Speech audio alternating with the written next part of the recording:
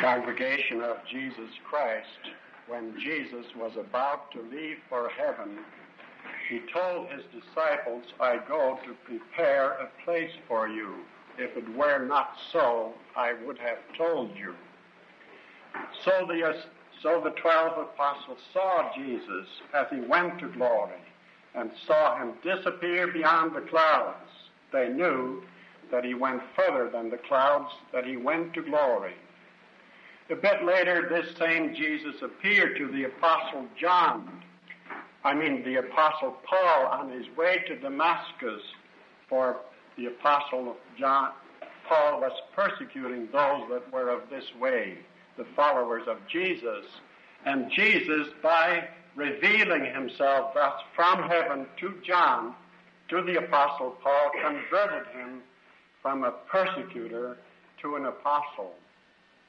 The Apostle John did not need such conversion. He had been with Jesus for many a day, for several years. He had been especially one who loved Jesus and who was loved by Jesus. He had lain, as we are told, on Jesus' bosom. He had been present when Jesus instituted the supper by which his people were to remember him. And he had seen Jesus after he had risen from the dead in all his glorified body after the tomb. And now this last of the apostles, the one remaining of the 12, when all others had been taken away by death, some of them likely murdered and slain by some of the men of the emperors of Rome. This last one of the apostles, alone remaining, was cast away from the possibility of speaking of this Jesus. He was put on lonely Patmos Isle.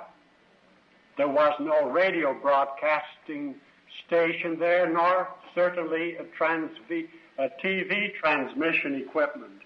He was shut off, and now he is concerned about those disciples of his, those followers of his, those 7 churches of Asia Minor, which stand, of course, for the church of all the future, for the church of Jesus Christ, even down to our day.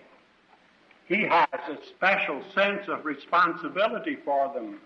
If he can't speak to them anymore, who can? Then nobody can. And so he is in the Spirit on the Lord's day, in a special sense concerned about this flock that he must soon leave behind altogether when the angel of death shall seize him too, and when the last possibility of his being restored to an opportunity of preaching the gospel will be passed away forever. And so he tells us that he's here on this rock-bound little coast of this little island of Patmos, with a monotonous beating of the waves that constantly comes into his ears. He can hear nothing but that noise of those waves. He cannot hear the voice of his fellow man. He cannot speak to them. But he can speak to Jesus, who is above this noise. And if nobody else can speak to him or show himself to him, Jesus can. And he does open the doors of heaven, and he appears to John, and he appears to this last of the apostles also for the benefit of each of the believers and of all the church of Jesus Christ. I was in the Spirit on the Lord's day and heard behind me a great voice as of a trumpet. On the Lord's day, in a special sense, of course, he was concerned. Would these people be able to meet together? On the radio this morning, one of our graduate students, Mr. Jonathan Chow, told us how in China there's scarcely any opportunity left today, from what he hears of one of the Red Guards that has escaped, for Christians to meet together. They are forbidden to meet and to consider the word of Christ together. They must individually, secretly, surreptitiously meet with Christ and meet with him alone. Well, now, John is concerned about the fact of persecution. The church then was persecuted. They were then forbidden to meet. And it was in spite of the edict of the emperors of Rome frequently that these little groups had to meet in catacombs, in underground meeting places. And now John is concerned about them. Now we may be concerned, we should be on this Lord's Day, about the Chinese church, those that cannot meet as Christians, behind the Iron Curtain, behind the bamboo curtain. And we should also think of those in our community and of all God's children that cannot meet with us this morning or in some other house of worship because they are aged, afflicted, ill. We thank God for the measure of recovery given to Sterling Hard, the young man of whom we were reading in the letter in the basement just before, in whom you are interested too. We thank God that he may be restored and become active again in the service of his country, most of all in the service of his Lord. But there are many who will not again come to a house of prayer. For them is our concern that with us this moment, this day, this hour, they too may see this vision which John the Apostle, the last of the apostles, saw for us. I saw his voice as of a trumpet. It's not only the Lord's day, but to him it is the trumpet, the season of the year of Jubilee, the year that was introduced by the sound of trumpets, calling the people of the God together to Jerusalem, there unitedly to worship him, Jehovah, their God. And now then, he says that he heard this voice speaking to him. He was there for the testimony of Jesus. He was there as one with us in tribulation, he says. He doesn't speak of himself as experiencing great things any more than Paul spake of those times that he had been taken up into glory. As Paul spoke of those things that he had with us, simple believers, in common with us, so John says, I am your fellow servant with you in tribulation, but also in patience. That is, in patience, waiting for the fulfillment of this promise which Jesus gave to us, that he would go to prepare a place for us. We shall patiently wait for this, in spite of circumstances, in spite of persecution, in spite of Beulah, the world of the nations, and the turbulence of men that are opposed to this God and of this Christ. We shall with patience, with perseverance, abide the day of his coming. Now, my fellow brethren who are with me in this tribulation and in this patience, he says, I was here for the testimony of Jesus because he had spoken. He wouldn't have been there if he had kept his mouth shut, if he had said nothing, if he had just been listening, but he was an active. He was one of the sons of thunder. He was converted, and so as the son of thunder, he had lost his violent temper maybe through the influence of his master, but he was nevertheless a powerful man because he was a son of thunder, that the voice of the thundering of Jesus might be heard above the voice of all the thundering of the nations. And so he says, I was in the Spirit, and I heard this voice saying, I am Alpha and Omega, the first and the last. What thou seest, write in a book, so that the Willow Grove Church people can also hear it. Write in a book and send it to the 7 churches, so that the Willow Grove people is also one of those 7 churches. Now, these churches are quite different, he says to himself. I am about to write to them. Some of them are quite active. They are busy in the things of the Lord. But of the best of them, he says, you have lost your first love. And if you do not receive again and show forth that first love, I will wipe you out from my book of life. So serious it is. that God's people be always in the spirit of this first love, as a bridegroom loves his bride, and a bride loves her bridegroom.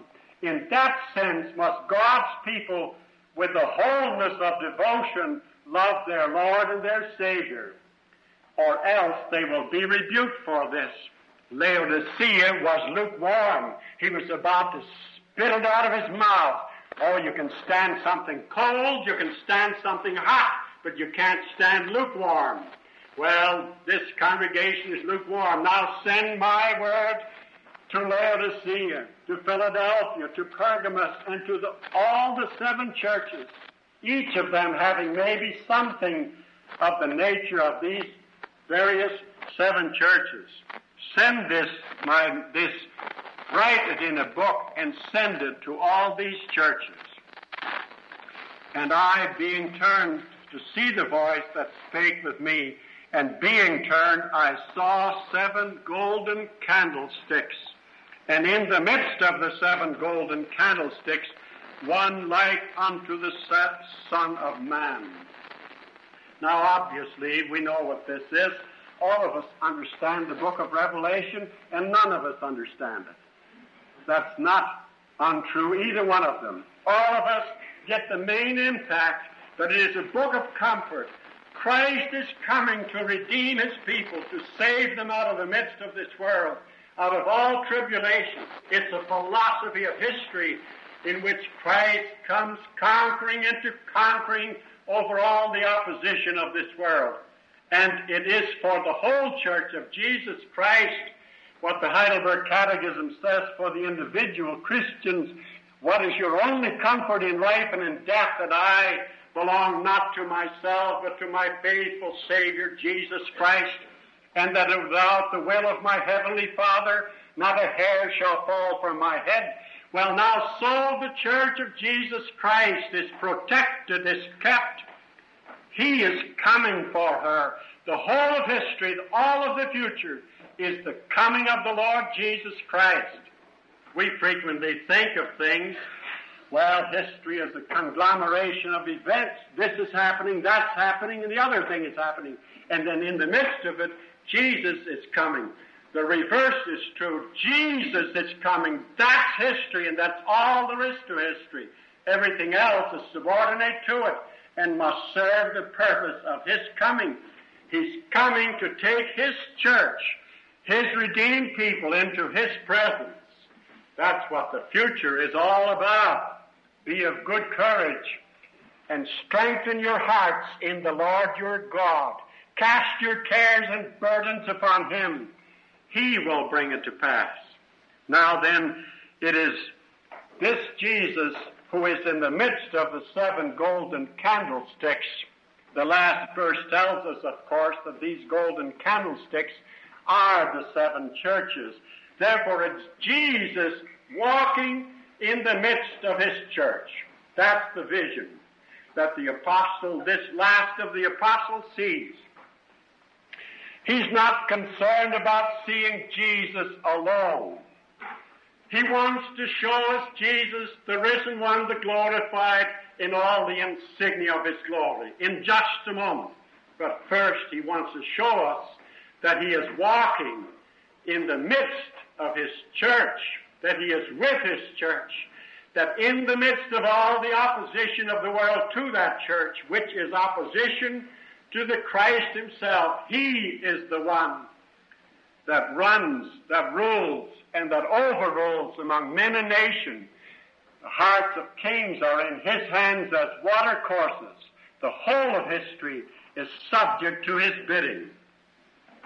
Well, now, when he has given us this first general vision of Christ walking in the midst of the golden candlesticks, then he goes into detail describing unto us the appearance of this risen Lord. He wants us to see him in the insignia of his glory. John has seen him in his humiliation, in his lowliness. He saw him as a man of sorrows and acquainted with grief. He saw him weep at Lazarus' tomb. He saw his face worn and dilapidated because of the burden of the sins of his people that he was bearing. He was restless. He was sleepless. He bore all those things, and John had seen that face that signified all those things. He had been with him. How often had not John seen him thus in his humiliation? And now he sees him in his glory. And now John wants to tell us that as we must see him too in his humiliation, we must also see him in his glory. And so he describes him to us, this glorified Lord. His head and his, in the midst of the 7 candlesticks, one like unto the Son of Man. Of course, this is the Son of Man, the Son of God and truly man, as the church has always confessed, clothed with a garment down to the foot, and girt about the paps with a golden girdle. Now that's the first general description. A beautiful white flowing garment. You remember that on the occasion of the Day of Atonement in the Old Testament tabernacle and temple service, the high priest would be clothed with a white flowing garment. But then he had on him a girdle, a belt, which held that garment up so that he wouldn't trip over it as he was performing the services for his people, as he was taking the blood off the altar of burnt offering in the court, as he was passing through the sanctuary, as he was presenting it through that curtain, winding through that curtain and presenting it in the presence of the holiest of all. But now this girdle is no longer around his middle, it is around his chest. He is one who is all dignity, his work, his heavenly high priestly work, his suffering in the behalf of his people, his giving his life as the priest after the order of Melchizedek rather than of Aaron. That's all finished. That's all accomplished. Nothing remains to be done. He said on the cross, it is finished, and it was finished. And here it is shown that he who finished it is now himself reaping the reward of glory and waiting for his people to come in and to join him in the everlasting presence of the Father. He is the heavenly high priest, and he is also, of course, the King of kings and Lord of lords. I am Alpha and Omega, the first and the last, that was and is to come. He that ruleth is the ruler of the kings of the earth. He is the great high priest and the great king. And then he speaks with the voices of thunder. His truth shall prevail. The lie that is of man, of the sinner, which opposes this truth, is defeated. It's all done. It's finished. The heavenly high priest, the great King of glory, and the great prophet of all prophets, he now is here in great resplendence, bearing this white robe of accomplishment. It's finished and it is done. Now his head and his hairs were white like wool and white as snow, and his eyes were as a flame of fire. He has the accomplishment, the dignity that goes with old age, if it is honorable. And he now has eyes as a flame of fire. He means to say, the apostle, as he is impressed by this, that this one who had eyes to see the heart of man and who knew what was in the heart of man, though man himself knew it not, that it is this same one that has cleansed the heart of man. The heart of man is deceitful above all things. Who can know it, says Jeremiah. But Jesus has cleansed the heart. He has looked into it. He has washed it. And now his eyes are as flaming fire, and you need not be afraid of them any longer. For he has forgiven you. You will look him straight in the face as he looks you straight in the face, because all between you now is right. Justice has been done for your sins, and you have been redeemed, and you are his. As a father looks with love upon his child, So Jesus looks with love upon his own. His feet like as fine brass, as if they had burned in a furnace, and the voice of many waters. Now his feet are coming. Feet, of course, symbolizes the walking process, the coming. Come, Lord Jesus, says the last of the apostle in the end of this book, come quickly. We, thy church, have looked up to thee. You remember when the disciples went to the mount to see Jesus ascend to glory, that they saw him, and they saw him vanish, and they were looking upward, and then the angels came. Why do you look thus upward? This one who has left you thus will come again. And now then he comes. His feet are walking in your direction. He's coming forward. You do not see it, perhaps. You look at history today, you are disheartened and discouraged. You are dismayed because of the God is dead theology, because of neo-orthodoxy taking the truth out of the church and replacing the preaching of the gospel of salvation by the blood of Christ with the preaching of salvation by good works. As though the Reformation had never occurred, as though Luther had never spoken, but most of all as though Christ had never died. Now you are disheartened, you are dismayed, you are discouraged, and you wonder whether this effort that we are putting forth, building a new church here, hoping and praying that God will give us a fine new Christian school here in the community. Let's hope and pray that he will.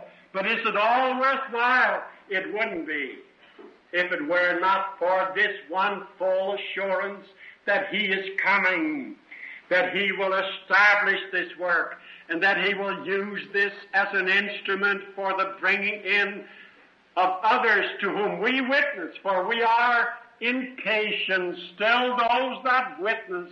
John can't any longer witness. It's up to us. It's up to the younger ones now, as the older ones disappear from our midst, to witness by this church, by the Christian school system, by every avenue that is legitimate, by the foreign mission enterprise and the home mission effort.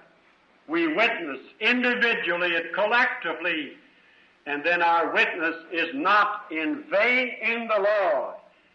Be not afraid, little flock. It is the will, the pleasure of your heavenly Father, says Jesus, to give unto you the kingdom. And now this is the assurance that he gives. And he establishes this fact still further when he says, and he had in his right hand 7 stars. Now the 7 stars are the angels of the 7 churches. That is, the proclaimers of the gospel. The 7 churches are the church. The 7 candlesticks are the churches. But the angels are the preachers of the gospel. Now he holds them in his right hand. He upholds them. He sustains them. If they are disheartened, if they do not know what will come because they are disheartened and dismayed about circumstances, about apostasy in the church, and about unbelief round about, and about men enveloped exclusively, as it seems, into things of this world alone, he holds them in his right hand. He will enable them to proclaim in the face of opposition. It may be true that just now in China Christians cannot meet together. It may become true in this country also that we cannot any longer meet together as Christian believers. Who knows how much persecution will come to us? None of us know.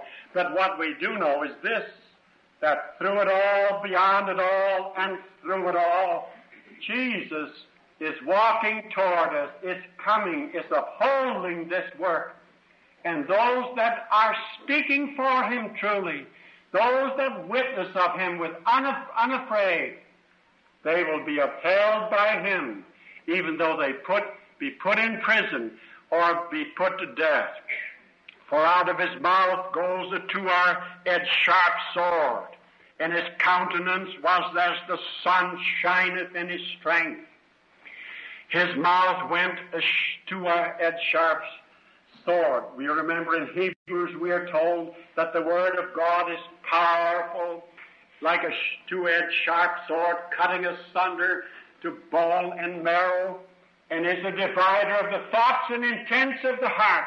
Well, now this Jesus, who is now in glory, said to those that opposed him, the Pharisees and the others, that they would be defeated, that he had come to establish his kingdom. And when Pilate said, "What is truth?" a skeptic, who knows? Nobody knows. Jesus calmly said, "I am the truth, the way, and the life." And he now, with this word, the sword of his mouth, will conquer, and he will prevail, as those that are upheld by him speak this word through their mouths. And when I saw him, says the apostle, I fell at his feet as dead. Is it any wonder? Who wouldn't? You would have, I would have. We don't hear, of course, now. It isn't as close to us. It isn't as real to us. No matter what I try to say, our language, our ability is too feeble. If we had Dr. Martin Lloyd-Jones speaking to us, he would do a most eloquent job, such as I scarcely have ever heard in my life when I was here for 3 evenings listening to him. But even Dr. Martin Lloyd-Jones could do no justice to the overwhelming magnificence of this fact of the Christ, the glorified Christ, coming with his feet as of burnished brass, walking through history, approaching us, encouraging us, beckoning us onwards. Don't stop your witnessing. In spite of our persecution, continue it. Build your new church. Build a new school. Sacrifice for it more than you've ever done before. It will all be repaid to you in the glory land, not as deserving repayment, but as the reward of glory. And when I saw him, when I realized this, I fell down at his feet as dead, says the apostle. He was just overwhelmed for the moment. So may we be overwhelmed by this presentation. But he laid his right hand upon me, saying unto me, "Fear not, I am the first and the last. I am he that liveth and was dead, and behold, I am alive forevermore, and have the keys of hell and of death." Be not afraid, John. Stand upon your feet. And when the angel speaks to John, "I am your fellow servant. Worship not me, but worship God." Then John tells us in turn, "Oh, do not look to this experience of mine as something so special, but look to your own experience of this selfsame joy. The truth is yours as well as it is mine. That Christ redeems, that Christ has the keys of hell and of death." If there's one thing in modern theology that is obvious in all movements that I know anything about, it is this, that nobody believes in hell anymore. Even in the Roman Catholics are now vying with the modern new Protestants and the not the neo-evangelicals, the new Protestants, so-called, Tillich and Niebuhr and Nels Ferre and Brunner and Karl Barth and the many others like it.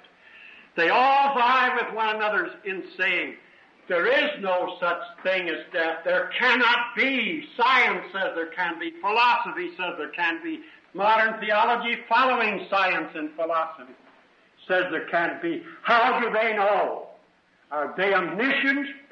Have they been there? Can they tell that there is no judgment coming? Can any man tell? Can the greatest, the most learned philosopher and scientist tell you, the humblest believers, that what the Bible says is not true? Of course they can't.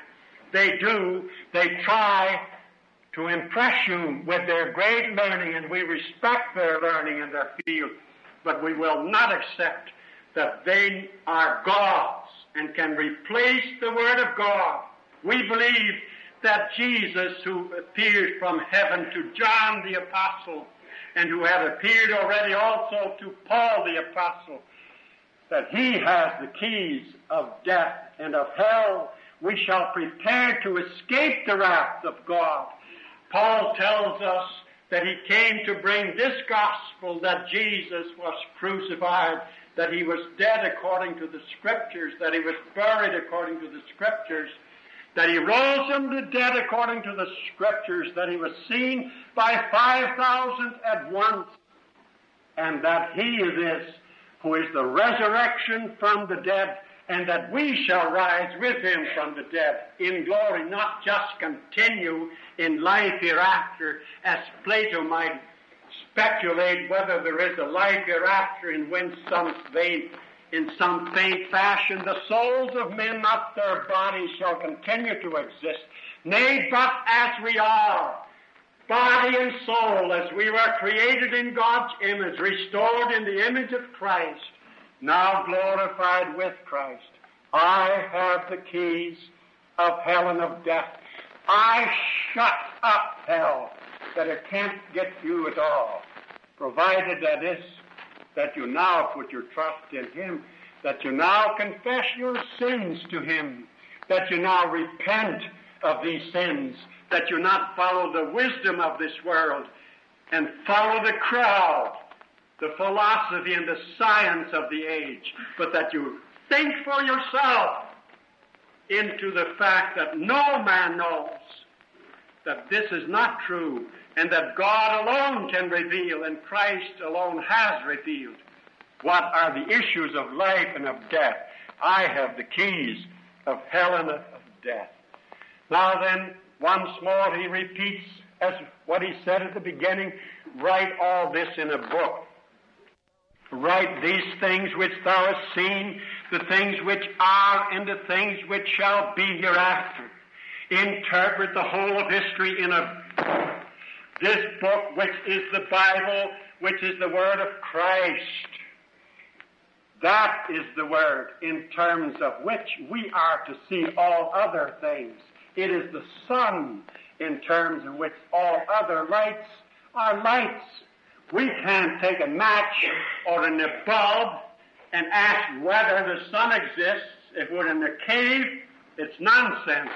It's because the sun does exist and has shed forth its light, even if it is a little cloudy outdoors just now, and we don't see the sun. We know that these lights come from the power that comes from the sun. So there isn't one fact in this world that doesn't exist by virtue of the Christ through whom it is made, and no law that doesn't exist and operate except through him who is the Logos, the Word, by whom all things are made in their relations. It is this knowledge that we may have and possess, and therefore we have the truth, as it is in Jesus, who said, I am the way, the truth, and the life. What a joy it is to think on this Sabbath morning of this vision of the Christ that appeared to John, the mystery of the 7 stars which thou sawest in my right hand, and the 7 golden candlesticks. The 7 stars are the angels of the 7 churches, and the 7 candlesticks which thou sawest are the 7 churches. Summing it all up, the apostle comes back to Christ walking in the midst of the church. These candlesticks are the churches.